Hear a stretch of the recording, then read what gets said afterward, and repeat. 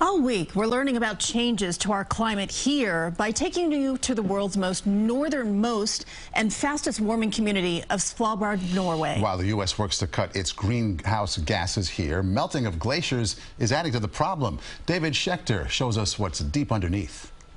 Hi, how are you? I'm fine, yeah, because you're going to get covered in mud today. Am I? Yeah. Okay. I'm meeting up with Dr. Andy Hodson, a glaciologist at the University Center in Svalbard.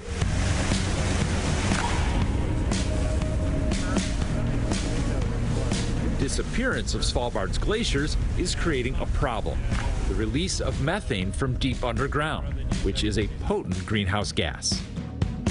Got some beluga whales.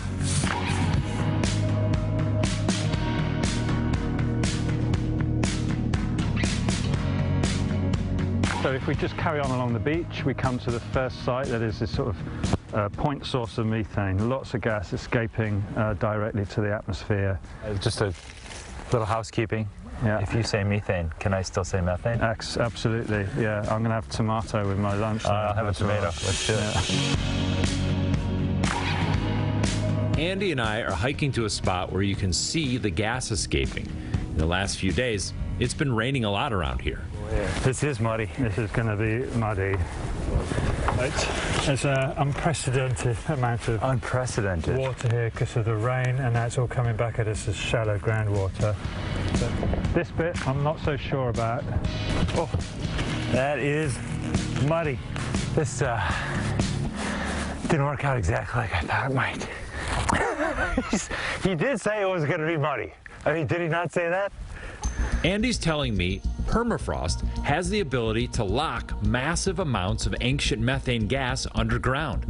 But there's no permafrost under a glacier.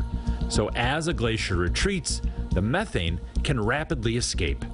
The glacial retreat is the big driver of gas escape here in this central part of Svalbard. The gas is carried to the surface by water coming up through small underground springs like this. The bubbles are methane gas. Here's the one Andy and I came to see. He and his student Lucas are measuring how fast the gas is flowing.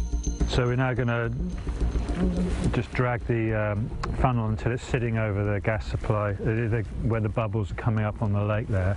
They submerge the funnel under the water, and when it comes back up, it's full of methane gas. Yeah, this gas is the only thing that will bring it back up to the surface.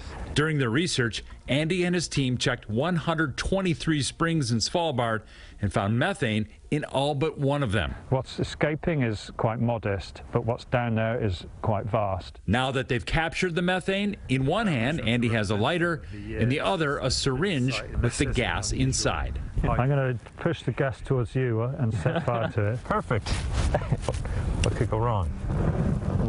Whoa!